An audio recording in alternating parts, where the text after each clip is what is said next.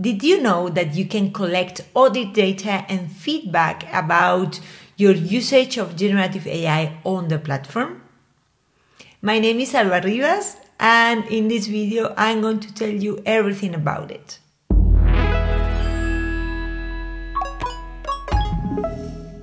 All the generative AI-powered features and products of the Salesforce platform always interact with large language models through the Einstein trust layer.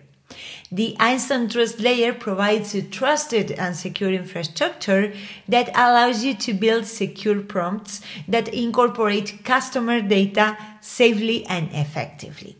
The trust layer also processes LLM's responses, evaluating their quality and toxicity.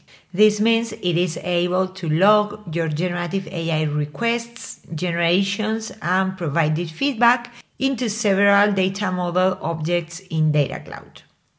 That way, you can monitor and optimize your prompts, your models, and your generative AI applications. You activate audit and feedback features on the setup menu. Because audit and feedback data is stored in Data Cloud, bear in mind it consumes Data Cloud credits. Learn about billing on the next link and consider tracking consumption through our new digital wallet. Let's start with audit data. Audit data captures the interactions between the user and the large language models. This is the requests that are sent through the trust layer and the responses that the LLM produces and the trust layer processes. The data model objects in which audit data is stored are the next ones. We have Generative AI Gateway Request, which captures incoming requests, Generative AI Request Tag, which captures tags that are used to categorize the requests. Then we have Generative AI Gateway Response that stores the responses generated by the system. Generative AI Generation that details the specific generative AI outputs.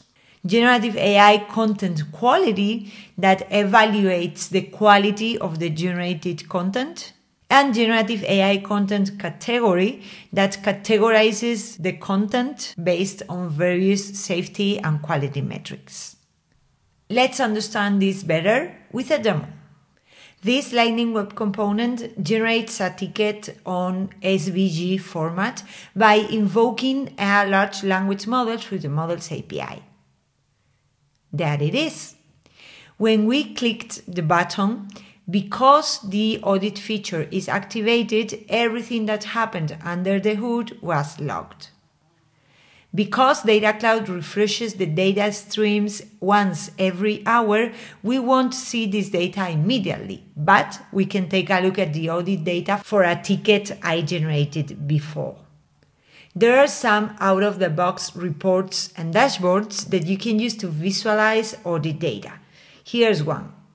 We can see all the data, including the request, the masked request, the response, and the masked response.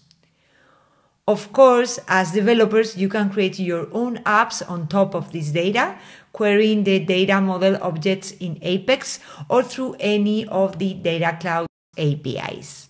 Take a look at this video to know how to do it. Now, let's talk about feedback. The feedback data model objects capture user feedback on the generated content.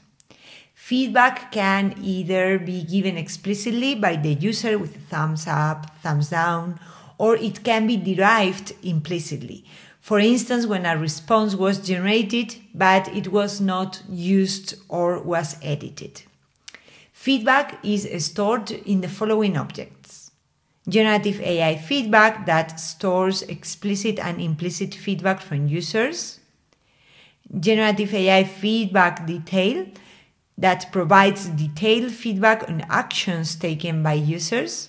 And Generative AI app generation that stores any generative AI app specific updates on the generated response.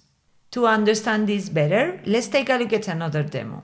The Lightning Web Component from our previous example has some buttons that allow users to provide feedback about the ticket generation using the model's API. I like this ticket, so let's click thumbs up. Again, there are some out-of-the-box reports and dashboards that you can use to visualize feedback data, such as this one. Here we can see the thumbs up and thumbs down that have been provided for ticket generations in our app. This can give us a general idea of how our ticket generation logic is working. And of course, as developers, you can create your own apps querying the objects. This was a very simple example, but know that our standard generative AI features log much more information about the implicit and explicit feedback given in the objects I enumerated before.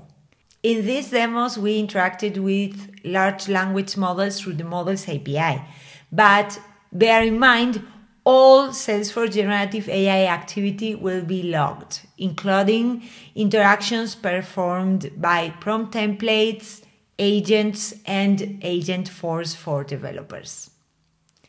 That's all for today. In this video, you have seen how the audit and feedback features are powerful tools to monitor, analyze, and optimize your generative AI applications. And as developers, you can incorporate this data easily in your custom apps by querying the available data model objects. To know more about this topic, make sure to watch the Dreamforce 24 developer keynote and check out the next resources.